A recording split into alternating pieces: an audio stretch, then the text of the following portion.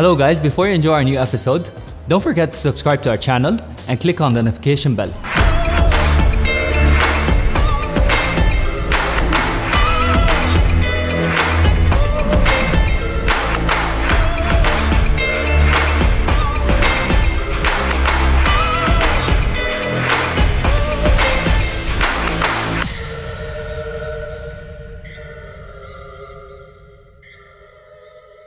Hey Raline. Hi. So, how are you really doing? I'm good. I love being in Dubai. It's my first time, so it's been a great 1 month holiday. I've extended 3 times. It's a good sign. It's a good sign. I'm still flexible and, rolling with it in life, especially during this pandemic times. Dubai is open, so I felt like I could afford that, Usually every day there's an agenda, but right now it's like new normal, the new normal. And how are you doing personally? Personally, right now, pretty awesome. Oh, really? I mean, I feel like I'm thriving. I feel happy in my soul. I feel like my heart is open and I'm sharing energy with the people I meet and expanding my perspectives as well about life now that I'm exposed to the MENA region. Never really spent time here, and this is my second time in the region, and I feel like, my God, there's so much I don't know, and I've met great people, so I'm very happy. The COVID period, did it play negatively on you or positively? Extremely positive. And I know for many people it's very unfortunate, and I mean, honestly, it's been hard, especially for the Indonesians, and in Bali, now I'm based in Bali basically, and for tourism it's really bad and a lot of people around me are not doing very well. But I really took the opportunity to just focus on myself and be alone, which helped me a lot. Because all these past few years, I've been building my career. So every day there's an agenda. Every day I'm around people. I finally took the time to just be alone for 6 months, and it was great. Yeah. Do you mind being alone or you don't mind? No, I think I needed it. And now I'm embracing it and enjoying it much more. Yeah. Okay. And how was your childhood? My childhood was pretty unique. I'm the eldest daughter, and I have 2 brothers. I come from my dad's quite conservative Muslim, but very open-minded and very international. So there was kind of like a divide there.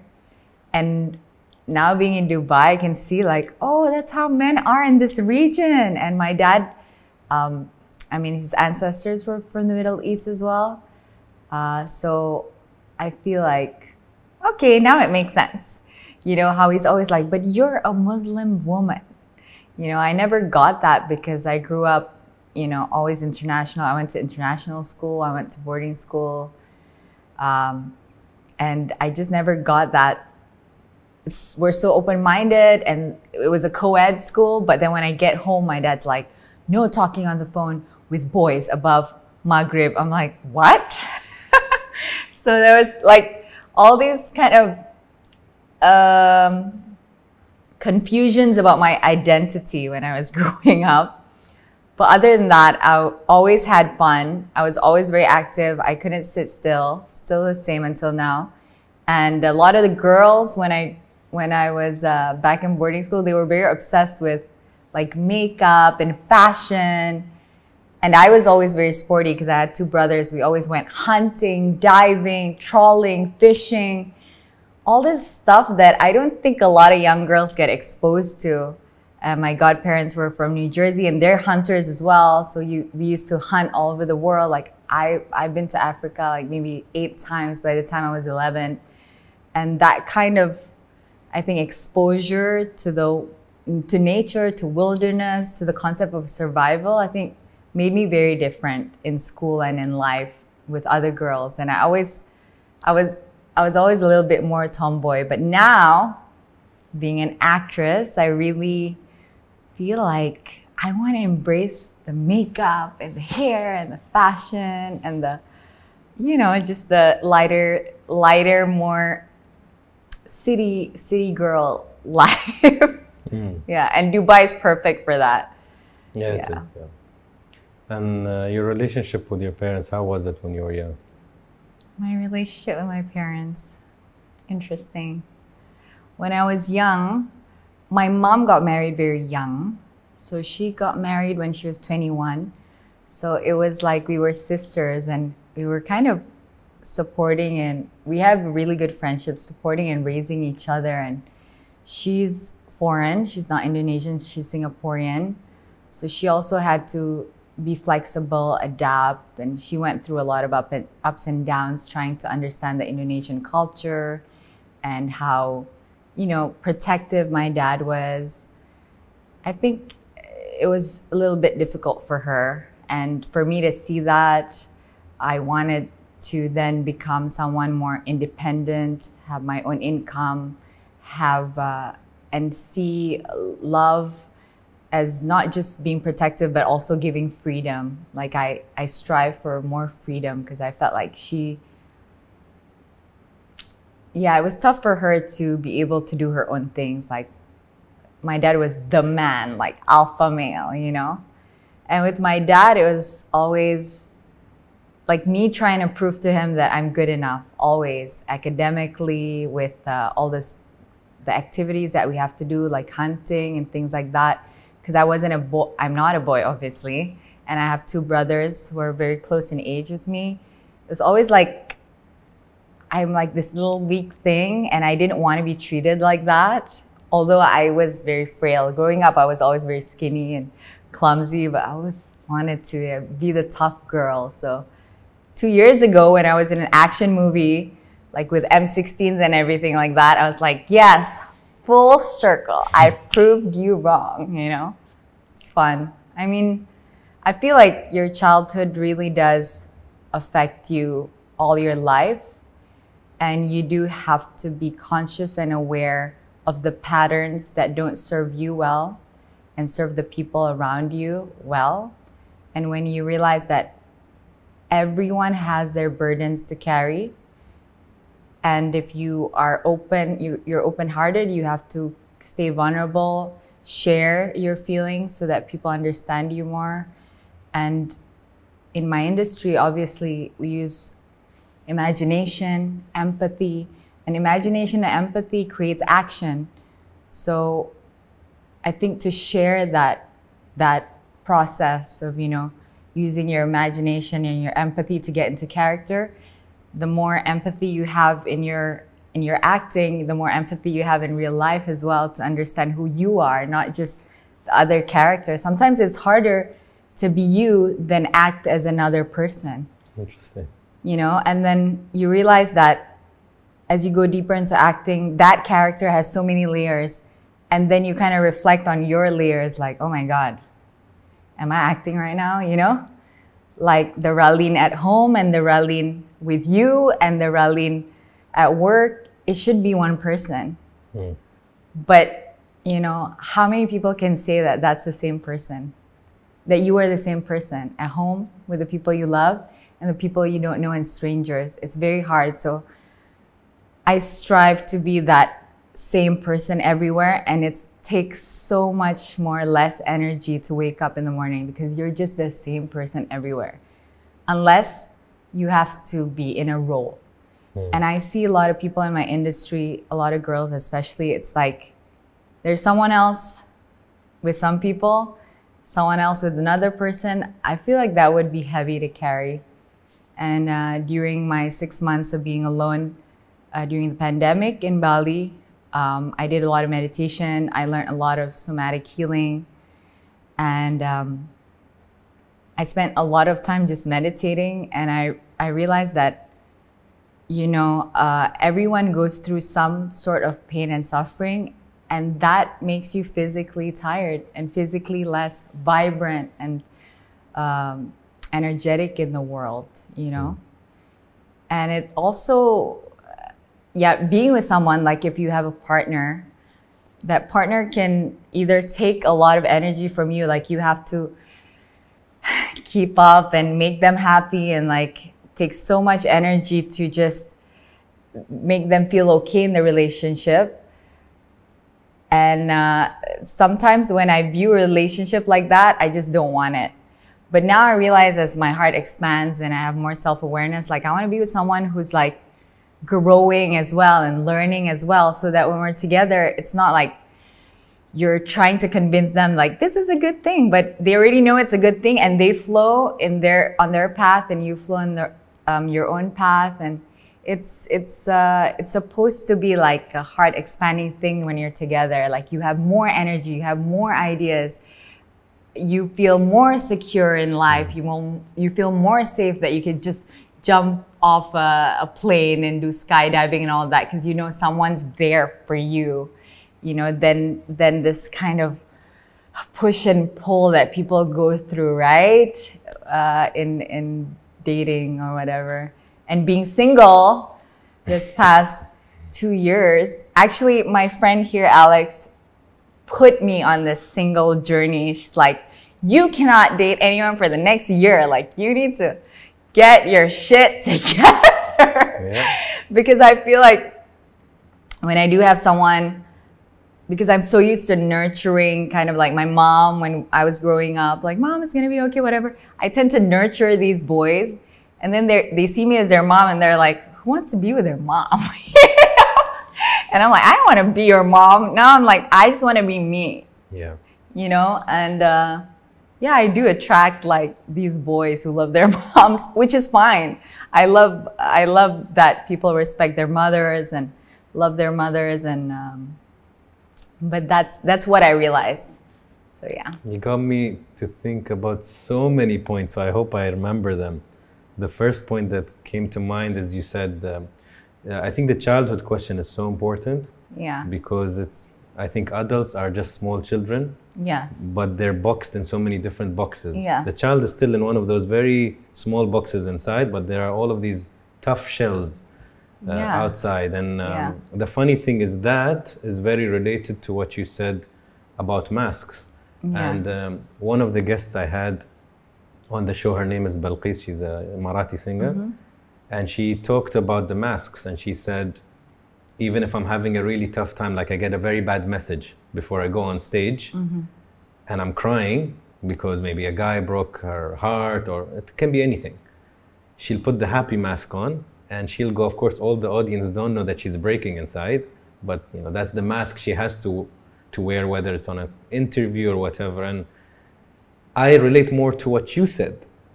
I am so me that I don't know how to be somebody else, so mm-hmm. I don't struggle with my identity. So mm-hmm. if you meet me at work, or you meet me here, or you ask my brother, it's kind of the same guy with a bit of the dial is just a bit higher or lower. Yeah, I'm maybe sillier with my brothers, you know, and lamer. Yeah, and it's just an ethical thing, right? It's just an ethical less masks. I think less masks is more being true to yourself. We will all have masks. Yeah. If you put me today in front of a president, I'll be more formal. Hey, how are you? You okay? I will not be like, hey, buddy. Yeah, it's just ethics. It's basic things. But it's interesting. Your journey is really interesting. Yeah.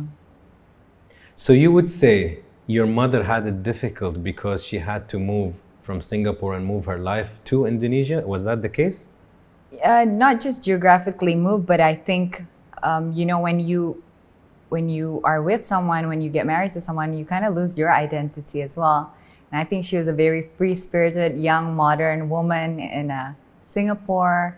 And then my dad, you know, she had me straight away. So then she became a mother in a small town. I come from Medan in Sumatra. It's not a modern city. And she's now become like an extension of my father instead of being her, you know. So being Mrs. someone, and I saw that, and I think even until today, I really do struggle with sharing my personal life if I did have a partner, because I don't want to lose the identity either in a way. I mean, it's hard for people in entertainment, like girls in entertainment, for us to really have a full-on relationship, because it's always going to be about us, you know. It's always like, oh my God, Raline's boyfriend, you know, even though you don't want that, but it's always about you. It's just, you can't help it. That's just the industry and how people will view you, and they're nosy and it's sensational, you know, who's she dating? But I guess that's why also, Raline, a lot of the actors have actresses as partners, or singers with, they're in the same industry, and it makes sense to a certain degree because they know the challenges, and they're both busy in similar ways, so maybe they get each other. I guess it's maybe difficult to marry somebody who's just like a corporate guy. And look, I think I've always been with corporate guys. But how did that go? Was it difficult, or they? Yeah, I'm not with them now. That says something. It's tricky. No, I think I like structure and order, and I'm very attracted to people who are like more cerebral in their brains and try to understand how they think. And I love learning, so it takes my brain a little bit. I've never been attracted to anyone in my industry, because I know that a lot of it is like, they're supposed to be good looking, they're supposed to be attractive. So like every time I'm on a set, I try to stay professional. I'm like, if I like that guy, that just means he's a good actor, and he's famous. Tons of millions of girls like him. Obviously there's something attractive about him, so don't like get carried away, you know. It's just hormones, or it's just chemicals. I'm like, it's chemicals. In 3 weeks, I won't even see him anymore. So I don't go down that path of, you know, starting relationships in a project. That's one of the rules that I just, no bueno, like never, no. Yeah, it can be tricky. Yeah, because you have to do then the press junket tour with them, and what if you guys break up? By the time the movie ends, you're gonna have to be with them in every city, every press conference, and be like, okay, let's put on our mask, which I cannot do. It's too tiring. It's too draining. Yeah, I try to rationalize as well. You mentioned something interesting. You said, I don't like the tug of war kind of relationships, which is extremely common. It's the battle of egos and pride, and you should understand me, and you should know better, and why don't you support me? Yeah. When you were talking, I could imagine a very good car, although I'm not a car guy. A very good car, you know, when you add things to the car, it becomes faster or more stable. Yeah. And that's how while you were talking, I imagined that. You said the person, I don't need to convince them that this is good. They already know it's good. But if they come, I become more energetic. If they're in my life, I'm more motivated. Yeah. So I thought of it as a car with extra things on it, and then it's more stable, more fast. Yeah. You know, so I'm like, that makes sense. Not a car that's missing parts that you need to fill the gap. Yeah. And then it becomes unstable. I don't like the "he completes me" sentence. I don't like it either. That's where I agree with her, that you needed to work on you as a whole, then you can welcome an addition. But if you're missing, it's not good to welcome anybody, because they're filling a gap. And then once you think they filled it and they didn't, you're like, okay, I don't like this person. That's true. I'm disappointed. Yeah, I mean, at the end of the day, people are still human. They can be additions to the car and optimize the efficiency of the car, like you said. But that's maybe 80%. 20%, you have to deal with their shit. At the end of the day, like, the person you love, you have to accept them and their shit, and they have to accept you and your shit. We're human, and humans are complicated. Call each other out on our shit. It's like, you gotta work on that. You gotta work on that, and not just like, you know, just make everything okay. I'm Asian, and in Indonesia, people are very nice to the point that it's a mask that's permanent. So you try to kind of, even when things are not okay, you smile and you say, everything's okay, honey. You know, that's just our culture. It's very Arab too. It's very Arab too. I'm not sure, but it's not very healthy, you know, to just... I don't think it's healthy at all. I think there's a big power to the word no. Yeah. And our cultures, similarly to Asian cultures, it's very sure, yes, inshallah, of course we'll do. Nothing is wrong, everything is fine. Yeah. But not everything is not fine. There's a huge elephant in the room. That's true. And nobody wants to talk about it. And families don't do that. And couples don't do that. Especially fathers and daughters don't do that, I think, you know, and to talk about it. But I mean, there's something called radical honesty as well. And I've met some American friends of mine who practice that in the tech world. And I think I thought that that would be good too, but sometimes radical honesty hurts as well because the truth hurts. But what I believe in is like, tell the truth like how you'd like to hear it. Nice. You know? Yes. So like if someone says, honey, am I fat? You're not gonna be like, yo, you gotta get to the gym. That doesn't sound nice. Like you wouldn't wanna hear that. I said, well, you know, we could get better clothes as long as you feel happy about it. Or you are gaining weight, but we are in Dubai and we have been eating for 4 weeks. Like we'll go to the gym and it'll be fine, you know? It's okay. You look okay. Yes, you're, you know, like how would you like to hear it? Try to do that to other people. Like how would you like to be treated? Treat people like that as well. And honestly, I've only realized all this the past maybe 2-3 years when I started becoming really conscious and meditating and praying and, you know, going through a lot of painful journeys as well. Sometimes pain teaches you faster, quicker, harder than, you know, just beautiful, fun experiences. I was very immature and quite sheltered growing up. So I'm always like, I'm always very careless. And in Indonesian, it's called cuek. I don't really care. I don't know if there's 5 people in the room. Maybe I'm listening to my iPod. Those years was like your iPod, right?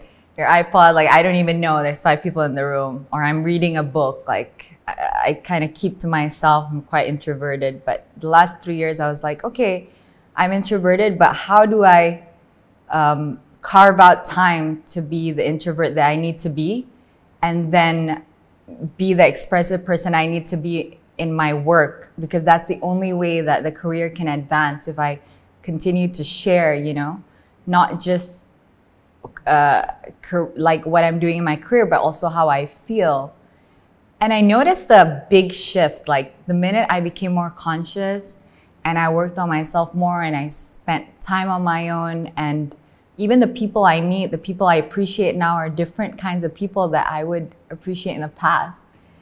And energetically as well, I feel like the people who come my way now are people I can share energy with. I was surrounded by a lot of energy vampires in the past, just like people who just suck my energy. And I wouldn't even know because I'm such a nurturer. I'm a person that I like to nurture people. And I think it's not even coming from a good place in the past. It's coming from a place of like trying to distract from my own pain. So I just like help people nurture. But now, you know, I founded a few charities of my own this past 3 years instead of just volunteering for other people's charities. I do a lot of talks. I motivate a lot of children, and I own a transit home for ill children in Indonesia with non-transmissible diseases. So I have like 8 centers in the cities. And then I started 4 years ago this project to help like provinces in the periphery of Indonesia for their education, health, and also their sustainability issues, sustainable for development. I work with the government, like the communities. Anyway, these 2 charities, it's not for me to show off, but these 2 charities actually helped me understand that why I became an actress in the first place. Because I love collaborating with people. And the point I was making is actually not the collaborative point. The point is the past 3 years, it was really an energy sharing and energy giving and heart expanding experience, me doing these charities. Before, when I was volunteering, it came from just a place where I needed to add value to my life. I was like, what is the purpose of life? Okay, I've got to volunteer. I've got to help people. It's like more to distract me from my own problems. But once I worked on myself, the last 3 years was like, I'm fine. I want to do this because I want to help these people, not I want to help these people because I need to feel valued. And then I understand myself, like I am just this kind of person that likes to collaborate. I want to have value of my life. I want to add value to other people's lives. But it has to come from a place of strength, a place that if I don't have these charities, I'm still me. If I don't have anyone to help, I'm still me, you know? So I don't know if this makes sense to you. It does, absolutely. But when you come from this place of you're doing all these good things from a heart expanding place, then you don't need the thank yous, you don't need the recognition, you don't need that. You're just pleasurable, you're happy doing it, you know? Even in my work, like it used to take me a lot of time to just be like, okay, it's my scene now. Ugh, you know? Okay, gotta work with this director, I don't really like him, you know? But now it's like, that guy is so weird, it's gonna be fun, let's do it, you know? It's like a different perspective. Yeah. And that's what it is. All it is in this life is just how you see life, right? It's just how absolutely your stories in your head, the words you say to yourself, whatever happens externally is, of course, it affects you. But if internally you're centered and you have good stories and you're pleasant in your being, then love is just an extension of that pleasantness inside you. You want to, because you're so pleasant inside, you just want to make everything pleasant, right?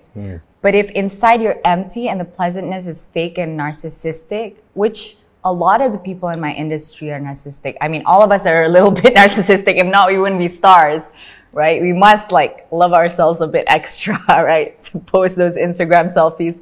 Anyway, but this centered feeling, I think then allows us to express from a more authentic place without caring what other people think. Because you know that 90% of the time, whatever happens, you can self-regulate.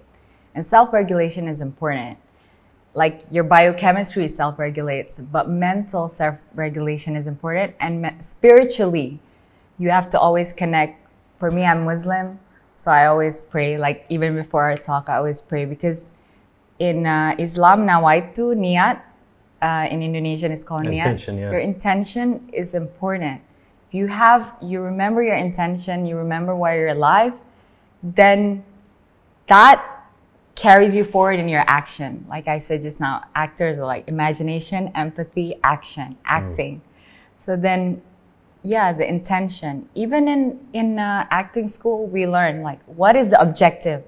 What's a big objective for this character? What's a mini objective for this scene? What do you want out of it? And how do you get it, you know?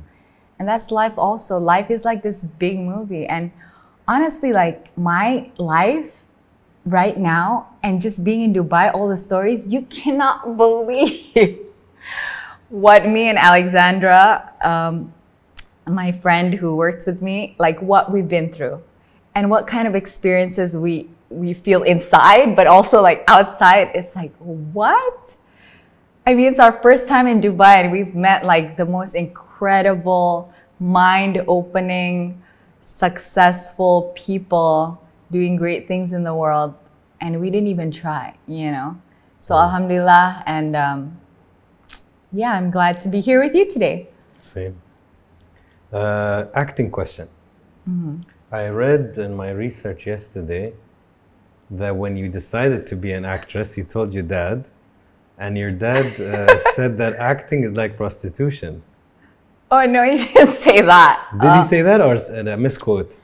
No, so he said like, you want to be an actress? So you want to be a prostitute? So I said, what do you mean? He's like, well, there's a lot of, you know, actresses who do that on the side, right? Really? That's what he told me. And I said, how do you know that, Dad? That's a very interesting fact. How do you know that? He said, well, I want to reframe that statement. It's just because girls in entertainment in a country like Indonesia, a developing country, there's not many of us who actually make it to that level that we can self-sustain ourselves, have a good income, and maintain our integrity and then still be able to be as fashionable and live the high life.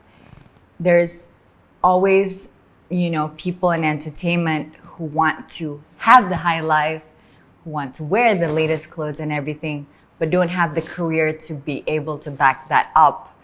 And then, you know, unfortunately, there's some ladies who do become the mistress or who have extramarital relations with some people, but I don't think, I mean, I think everyone is valuable. Everyone has their own journey. Everyone has their own pain, and everyone's a good person. It's just people make their choices, and it reflects badly on the whole industry and all the girls in the industry, which is why I keep on telling girls, like, saying no is really important, especially when you're a public figure, especially when you're an actress, because it reflects on all of us as actresses, all of us as Indonesian actresses, American actresses. Like, please make your craft the thing, because this lifestyle is, of course, the high life looks interesting. Of course, it's comfortable and fun, but I think it's more rewarding when it comes from a place of self-sustenance, and, you know, you are what you're talking about. There's a lot of frou-frou, right? I mean, you know, this is entertainment. I mean, I understand, and I know this is not an Asian thing only. Across the world, models or actresses or people who are trying to make it in any of the arts, even singing, there's a lot of peer pressure, and there's a lot of offers. You know, the guys who want to take you out, or the guys who want to buy you something, or the guys who want to glamour you because they want to feed their ego and say, you know, I went out with that actress, and I went out with this singer, and I had a relationship with this one. So you get all of these starving egos that want to prey on somebody who's trying to make it. And now the somebody who's trying to make it is so desperate to live, like you said, the high life or sustain, because that's what social media dictates, that's what the peer pressure is. So how do I do that? And I'm still not even there. Yeah. Or let's say my industry doesn't pay well for models. Yeah. What do I do? Exactly. It's you can't judge them. You can't judge anybody. Yeah, that's what I was trying to tell my dad. So I guess I come from a background of people in my family, they're in business and politics. So I think they don't view acting and entertainment as a serious career. I think I'm the first person in my family to be in entertainment ever, which is why my dad was like, you want to be in entertainment? You know, we don't have it in our blood. That was his exact words, not the prostitute thing. He said, we don't have it in our blood. We have it in our blood to be politicians, business people, you know, nice wives of good husbands. That's what he said, which is what I dream of for you, to be a good mom.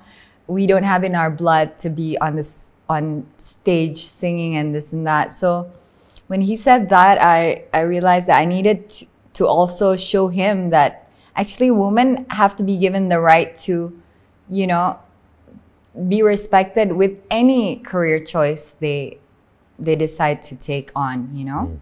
And entertainment could be as serious as being a politician. It depends on your level of involvement in that career you choose. It doesn't depend on the career you choose. And sometimes more influential. Exactly. So for example, fame with all the, like music is a universal language. Acting can be. Sports. That's why you see a Messi or a Cristiano Ronaldo. And then what do you do with that fame is what counts. So maybe some politicians don't even have the fame. So their level of influence is limited to a small city. Yeah. But maybe an actress can come and say, this is my charity. I am famous, but I'm going to use my fame to do good. And suddenly you're more influential and beneficial to humanity than a politician. That's true. And I think I'm semi-living that exact life you're saying. And I said just now, the charity that I'm helping those areas in Indonesia, it's called Daerah 3T. So tertinggal, terdalam, dan tertinggal, terdepan, dan I could never say your words. Well, anyway, 3T it's called. It's like underdeveloped, also on the periphery, also not prioritized by the government. With me being an actress, I'm able to kind of have this, well, power to be able to talk to the government, talk to the Indonesian army, to collaborate on different, you know, with different spheres and different bubbles of people to get together to fulfill my intentions. I just tell them, this is what I intend. And guess what? Because I'm famous, you're also going to be famous for helping me out. So you want to, like, let's be friends, let's do this. And most people are actually really happy to do it. Especially the government, they're so happy to do it. I mean, I think now communities are even more, getting more stronger and more powerful than governments, because now we have social media, we communicate easily through WhatsApp, the internet, everything. It's not like the days gone by. And we already know that the people above, it's very rare to find individuals who really care about the vulnerable, the people who are disadvantaged in society economically. It's very rare. I mean, in UAE, I see it. I see the love of like the royals, the government towards their people and towards immigrants that come here. I really see it. But in Indonesia and the places I'm exposed to, they're more, I mean, most of their time is just like, how do we win the next election, you know? And that, I think that's worrying for just the masses. And I think like actors and people in the arts who are supposed to be empathetic and have this imagination and be able to express and like kind of grab love from everywhere. We're supposed to be grabbing that love and sharing it, right? That's the concept in my head. And I think the more that I become more me and do that, I think more people are also, like more actresses are actually like, oh, what are you doing? Can I help you out? Like, oh, I'd love to donate this. And I just had a talk 2 days ago as a speaker, contributor to the Bank of Indonesia with this woman that's like my idol of all time. And that was like, oh my God, I'm here. You know, like 2 days ago, I had to wake up at 5 a.m. to talk to these women about women empowerment. And I was on the same kind of Zoom as this woman who won the Olympics in Indonesia, won the World Olympics #1 badminton player, Susi Susanti. I was like, me and her, in like what life would we be talking on the same level? And she actually knows I exist, what I do. I'm like, what? This is crazy. I haven't even practiced half as hard as her, like spent that much time on my craft, skill and craft, you know? And then I realized, oh, there is a place for everyone. You cannot like compare yourself to another person. There's a place for everyone, so. Yeah. What does love mean to you? Love means life, you know? Life is love. We're created out of love, no? Some people are, some people not. I think everyone's created by love. You think? But yeah, I think even... I'll bring a very harsh example. A child can be born out of rape. How is that love? Well, that's true. Wow. That's true. But you know what? The child can grow with love. It can. And I don't know.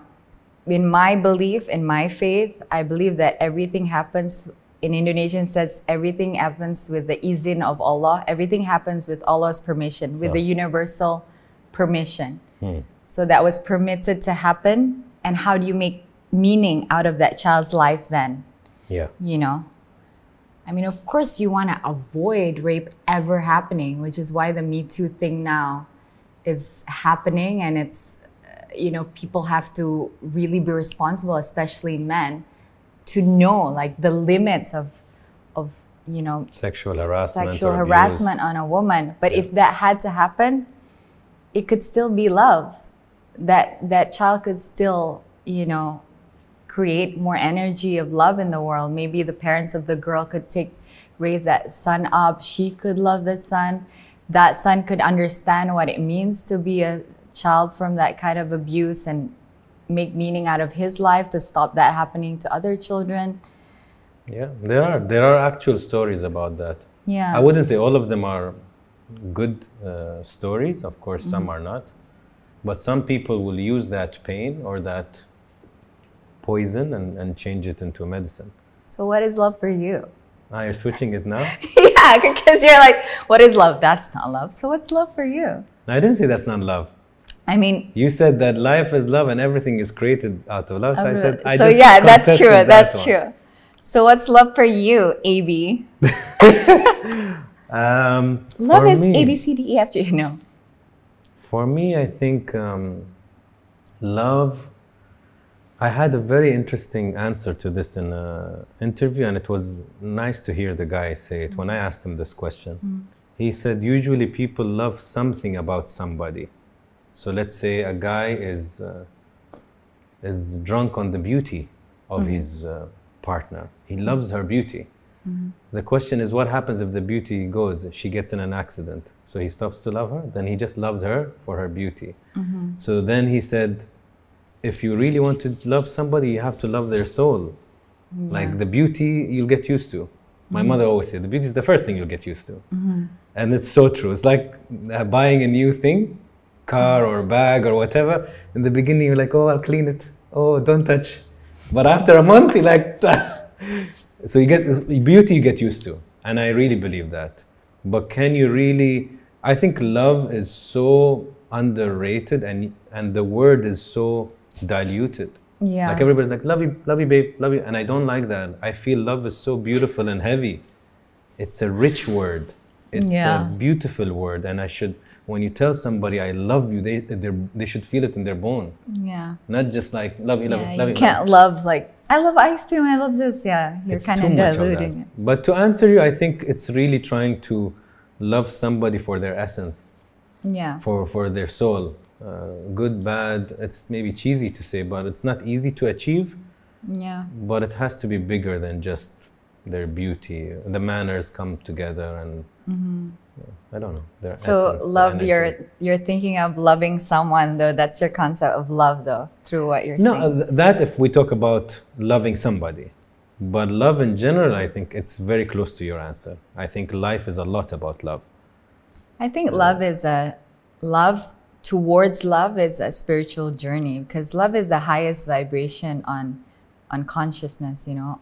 On the lower levels is like shame, guilt, fear. And love is here above like happiness and everything. So it's like, and then that's where you're supposed to, that's the level of vibration of all our prophets, Muhammad, Jesus, Buddha, they're all vibrating on this level of love.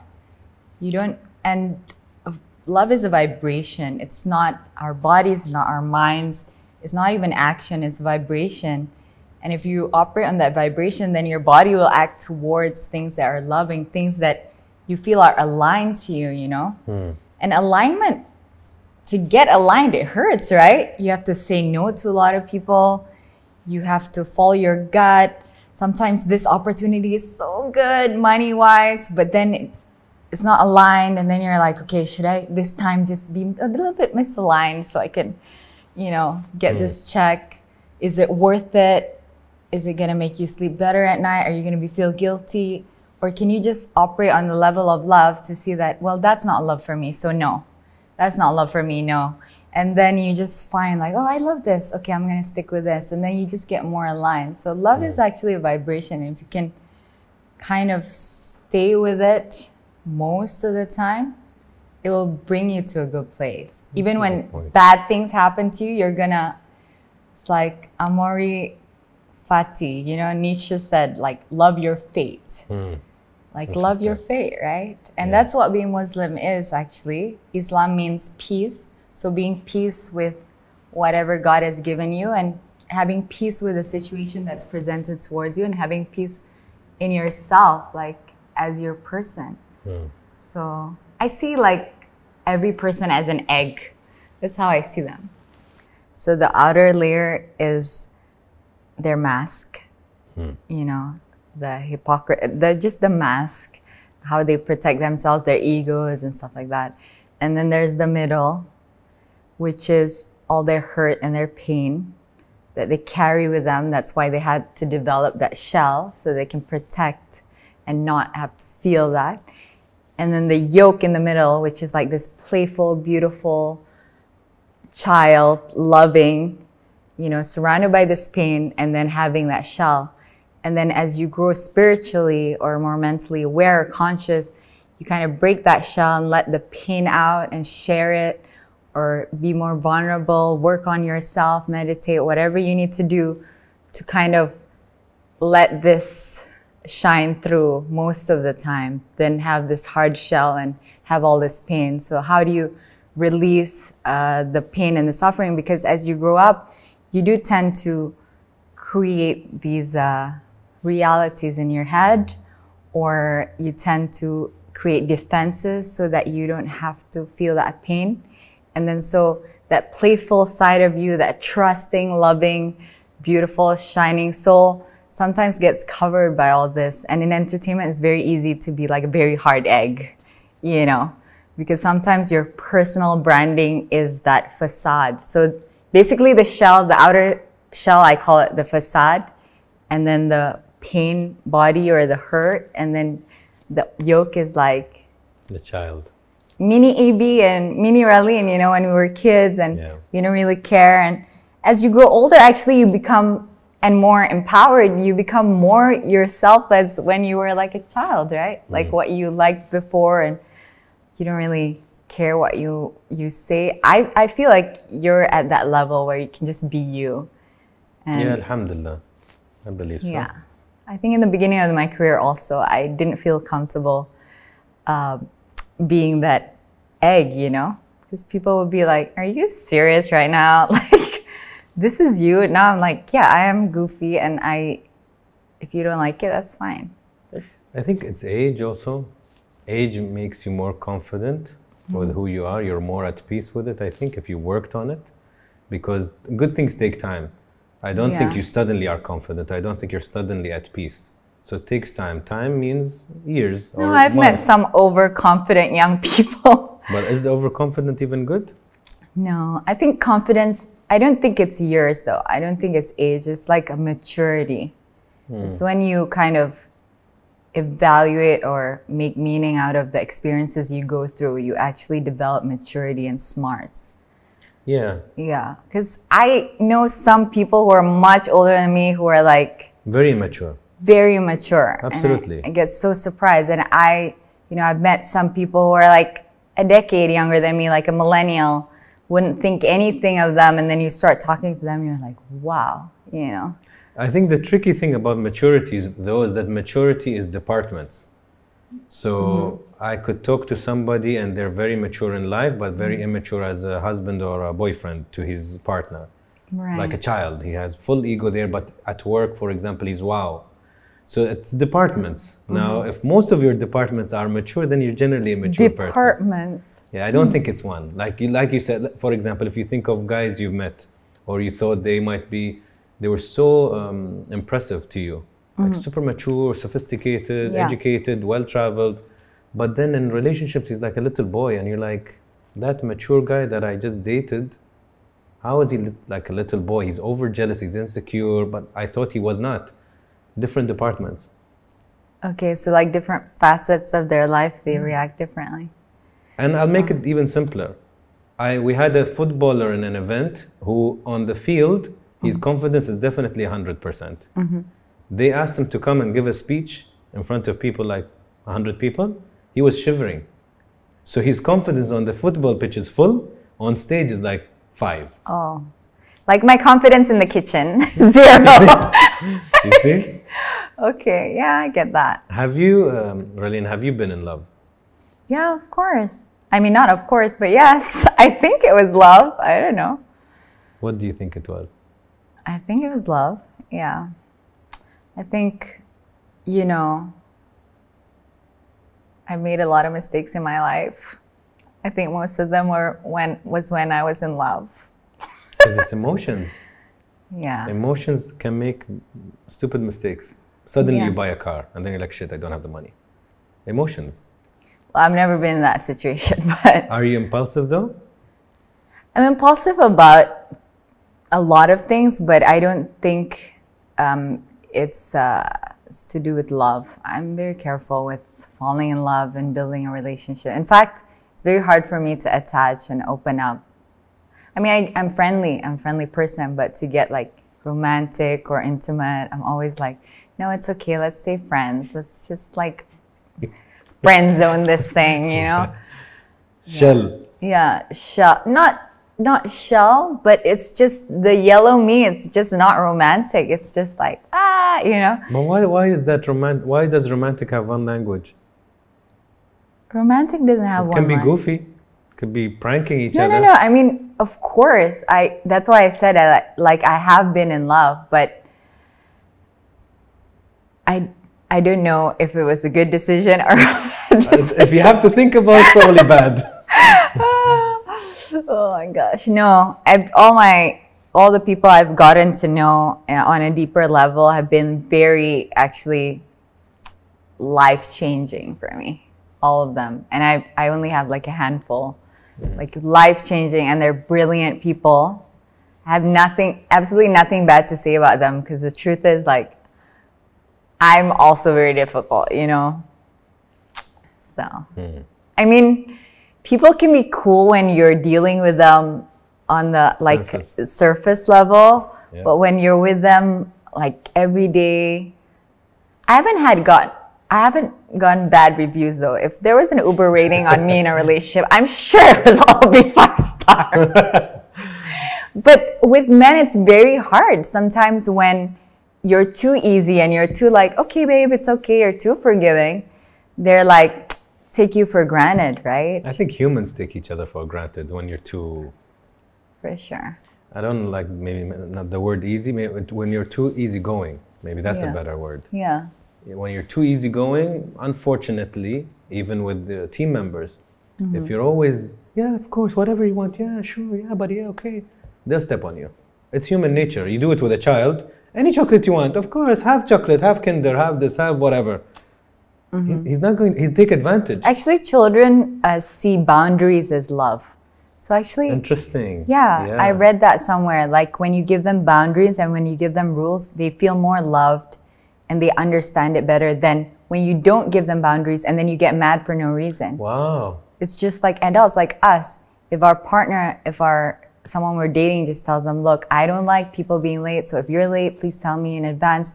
Then you feel like, wow, she respects me enough or loves me enough, cares about me enough to tell me what will hurt her, what will, make her happy, so I'm gonna do it. So I think it's all about setting boundaries also, right? Boundaries are so important. Boundaries are so important. There's an art. And when you were talking about honesty, you said radical honesty.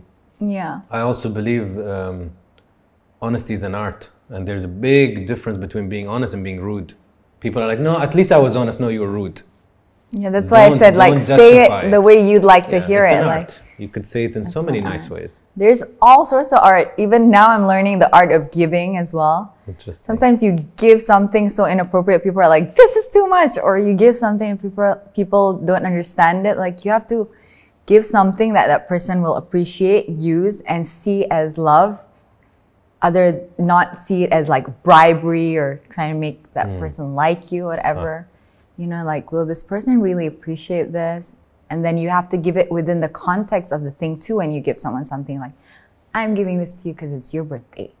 I'm giving it to you this because we, celebrated the success of our movie and we did that together. And I wouldn't have been able to do it without. If you start like just dumping gifts onto someone, and me being an actress, obviously, guys who like me are like love bombing me like crazy, like, send her this, send her this. I'm like, what is this? You're like, why is he trying so hard for me to like him? Like, why does he have to give me so many gifts? Just tell me a joke. Yeah, it just makes me laugh, But it's hard to make me laugh. What is something that you learned about Raline from your last relationship? That Raline never gives up. That's what I learned. So you didn't break up, they broke up with you?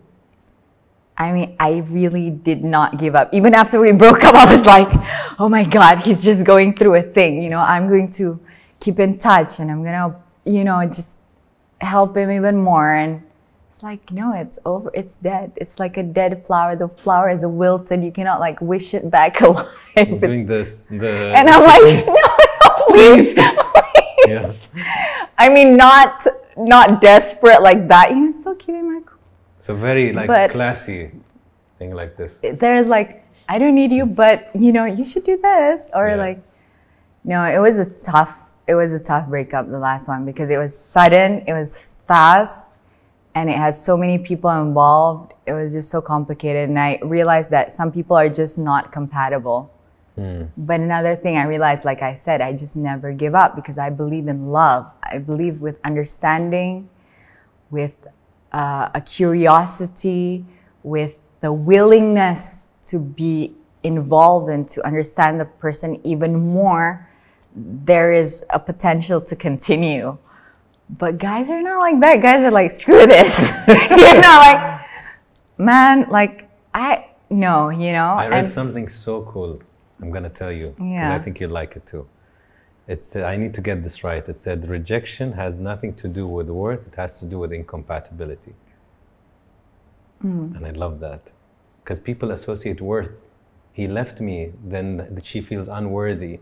Or this guy cheated on me and you feel unworthy. Has nothing to do with worth.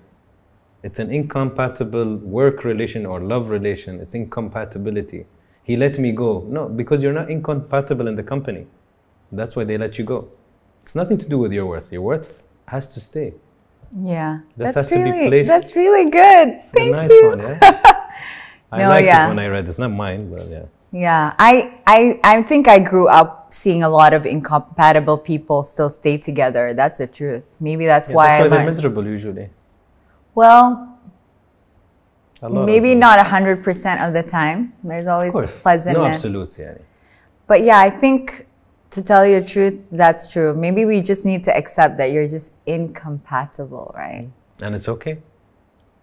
It's okay. Or it's not okay and you get over it. And you move on. Next one. Okay. Hypothetical one. Okay. If you could see a number above everybody's head, okay? Imagine that. And that number represents something. Sense of humor, status, wealth, loyalty, whatever, honesty. What would you choose it to be? Integrity. Hello. First time I hear that. I like it. Okay. What makes you feel valuable? What makes me feel valuable? When I can make someone feel lighter about life because I exist. A bit lighter, like, oh, she's there. It's good. It's nice. Yeah. Favorite color and 3 reasons why. I think black. 3 reasons why. Well, black is chic, number 1. Okay. Number 2, it's also a combination of all the colors, the spectrum. So in essence, it's everything. And then 3rd is, I wear black because I feel like there's a funeral every day to the way you are. Like, life changes all the time.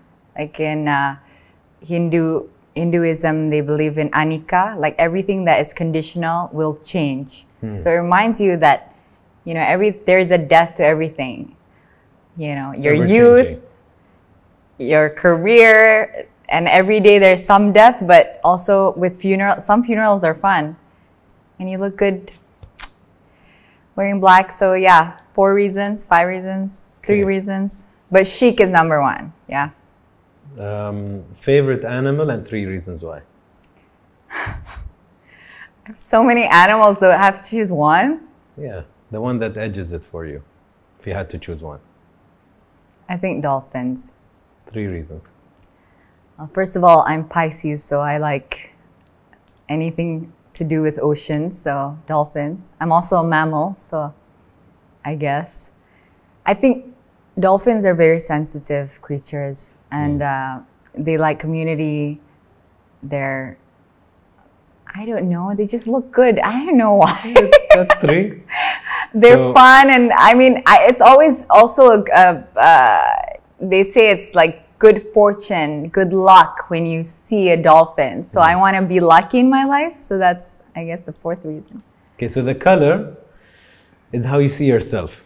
Chic, ever-changing, and it's the combination of everything. Okay. The dolphin is an ideal partner. So funny, community, reflects you and your sign. And you said also, what was it? You said it reminds you of the ocean. Yeah. So the ocean one, you have to think, why do you like the ocean? That's what answered it. But you gave me more than 3. Okay. So these are interesting questions that usually are kind of accurate, actually. I like the numbers question. Did anyone ever like say something really? No. Integrity, no. Okay. But something creative, you mean? Or so not creative, something shallow like beauty or not yet. wealth or something. think that would be Not crazy. yet. I would love to hear that if it's their honest opinion. Yeah. If they actually think they want to see status or well, so be it. Yeah. Best moment in your life so far? Well, here being in Dubai, really. Really? Yeah. Because I got to connect with my friend who's also my business partner, and we've been like traveling all over the world these past 2-3 years. But it's always been like with a lot of people, but this time we've really just stuck together and met awesome people and been through all these experiences in Dubai and within the Emirates. We've been everywhere. Al Gawain, we've been to Abu Dhabi, beautiful. Where else? You said Raline earlier. Raline, yeah. And then we've seen animals, fed animals, been around just the locals, you know. And then so many different experiences outdoors, on a boat, in the sky. Yeah.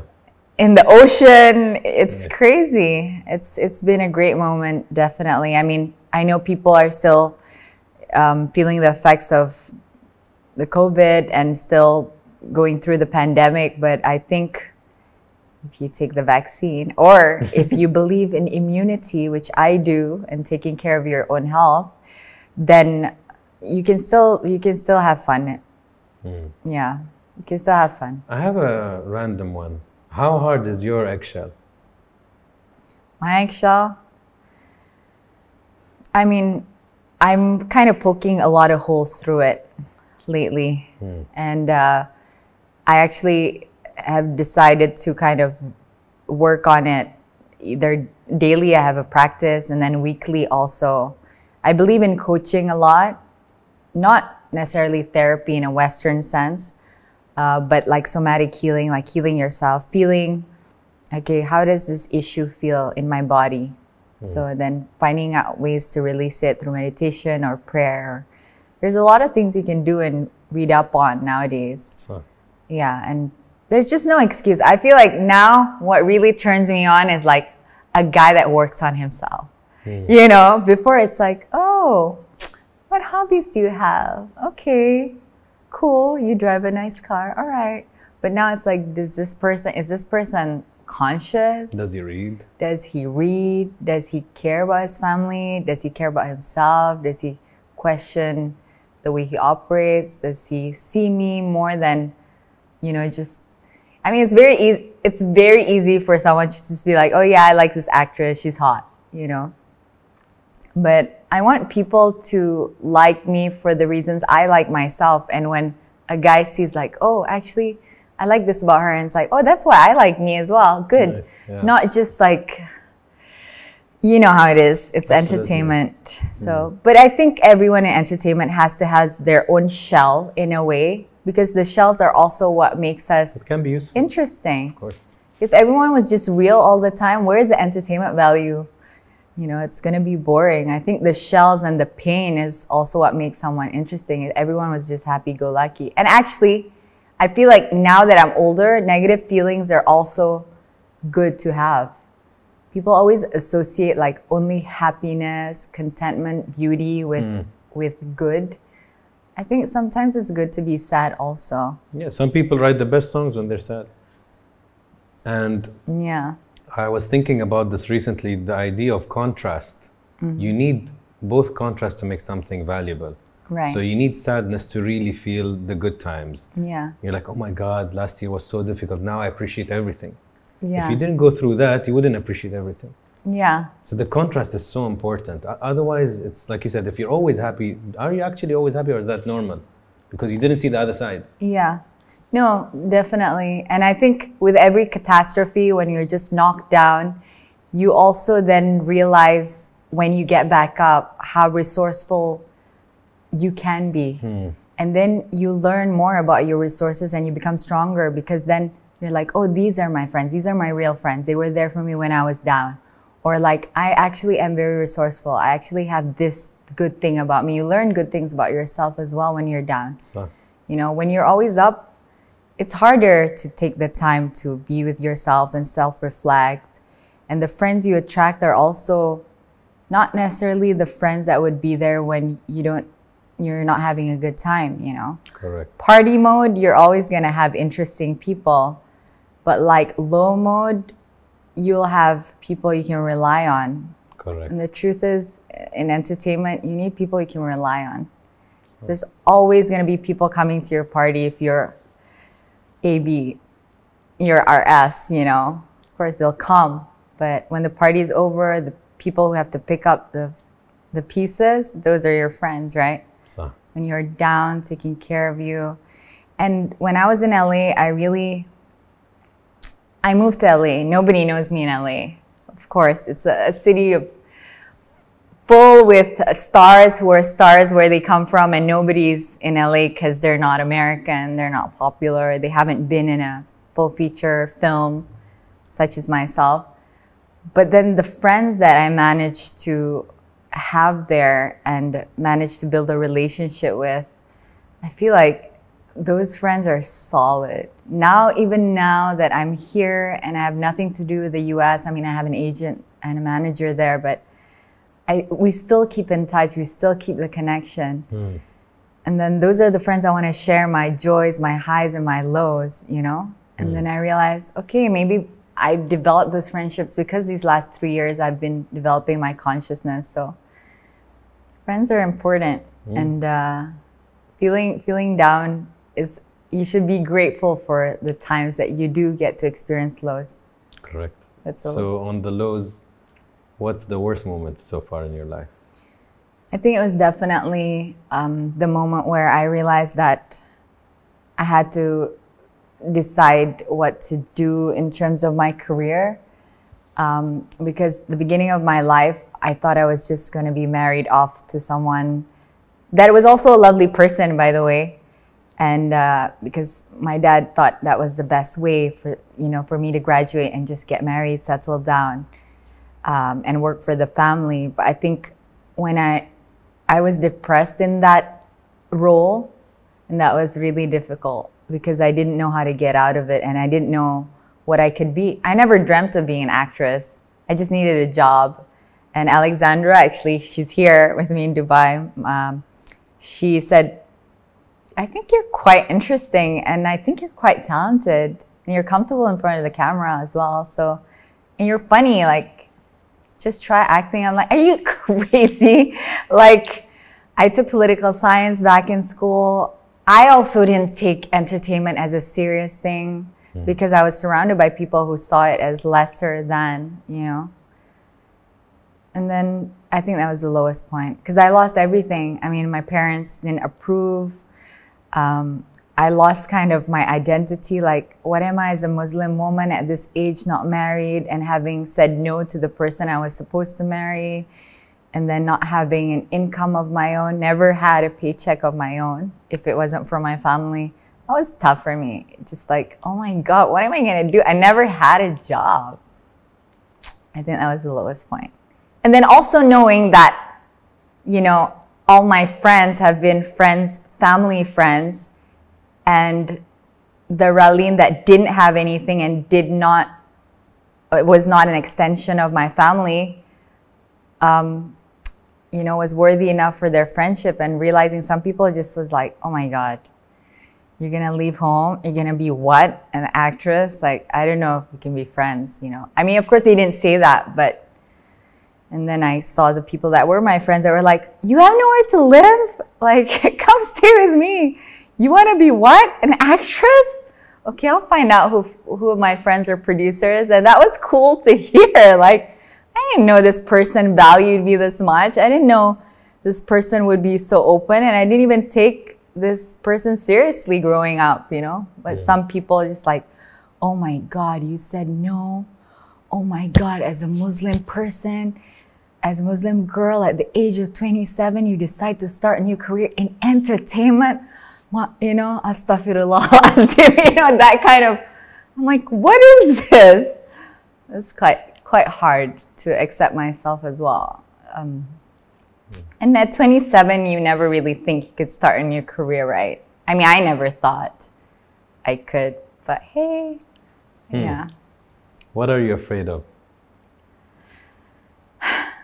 I think what I'm most afraid of is failure, actually. Yeah. Yeah. Hypothetical question. Okay. If I have an envelope with your date of death, would you open it? Yeah. Why? Yeah, I would just want to know. Why? I don't know, because I live my everyday to the fullest, but it'd be nice to do some logistical stuff before that happens. Yeah, like have a will, okay, maybe speed things up a little bit. I'm pretty easygoing. Like every day I'm living my best life, but it's always like, I can do that later. But why add pressure then? I think pressure is good if for you're some already people. having full days. Do you agree, Alex? Pressure is good for some people. I think pressure would be good for me. Okay. I really... What about you? Would you? No. No. Nobody flipped it on me, but I wouldn't open it. I don't care. I mean, it's very... If it did really happen, I don't know. But if I had a choice, I would like to know, yeah. The interesting thing is the results of this question is usually 50-50. People, I don't know what will the person answer. There are some questions that people are typical about, but not this one. I like your hypothetical questions. Yeah, Go on. We have one more. Your grandmother's name? Rosina. Rosina.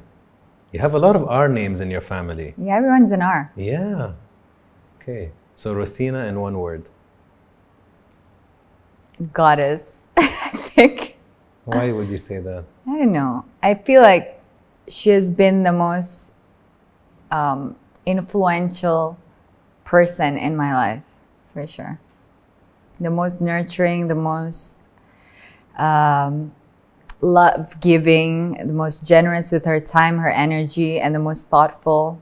Also the most, I don't know, just like the most awesome person you've ever met, but in a chill Buddhist Zen energy. Yeah, I'd like to meet her then. Yeah, she's so awesome. And today I found myself in a shop that she used to buy things from me in Dubai. Wow. And bought things for her. And I was like, this is full circle. Because when I was growing up, she used to go to this brand of shop and buy me this thing.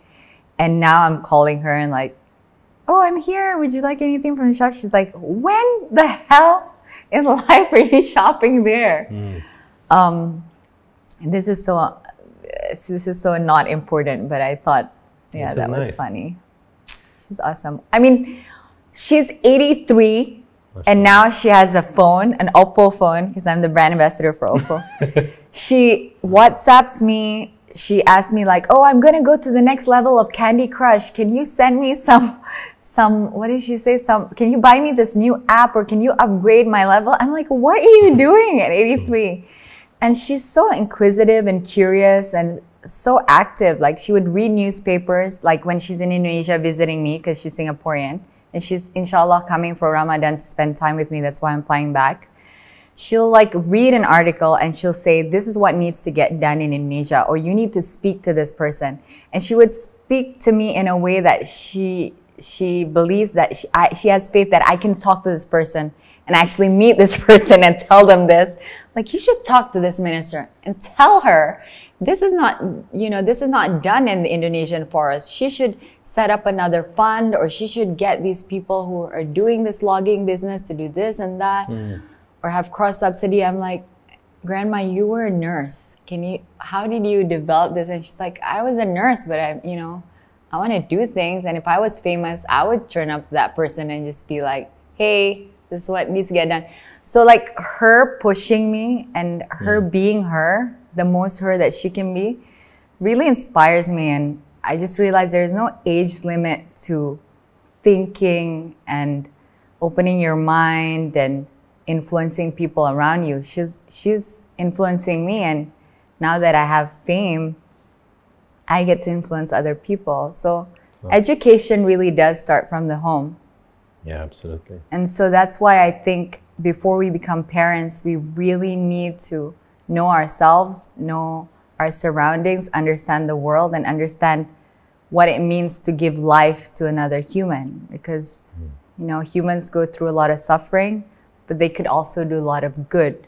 So before you have a child, think like, can you raise them so that you'd be proud of them in the future? Could you give them the tools to navigate in this life where they could thrive and also be good human beings and contribute? If you don't have time to raise a human like that, do not have them. You know, adopt people who are like from disadvantaged backgrounds, who are less fortunate with less. That's why I really think the adoption laws in Indonesia need to be fixed, because a lot of people want to adopt, but they can't because the adoption laws are just not good. So I'm always telling people, if you can't have a baby, of course, go through the whole fertility shebang of trying to have your own, but also consider the option. So there's a lot of beautiful lives out there that need to be saved, you know? Yeah. And people don't understand. People are always like, this person is messed up.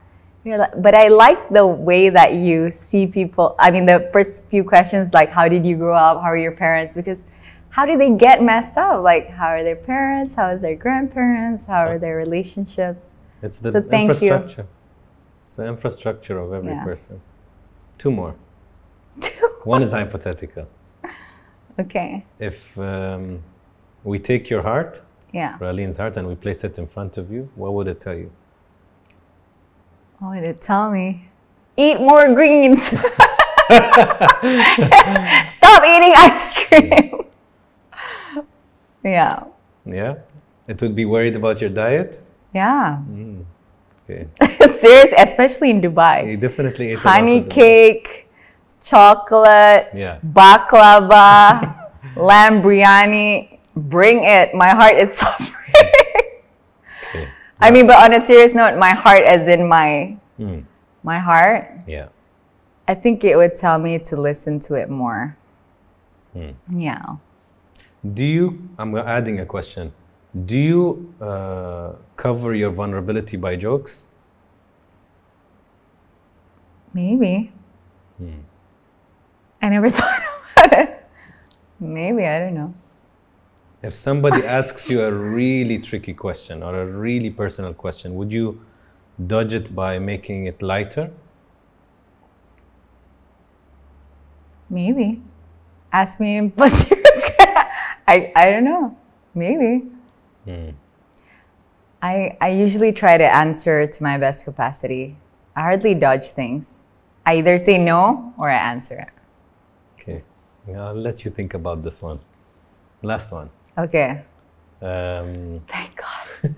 This has been a torture just talking to you. It's like a therapy session. Raline in one word. Oh my God. Supercalifragilisticexpialidocious. What word? One word. I know. What do you think, Alex? Don't cheat. Don't cheat. Don't cheat. What do you think? I don't know. I'm not there to tell you. What do you feel? I don't know. If you had to bring yourself in one word.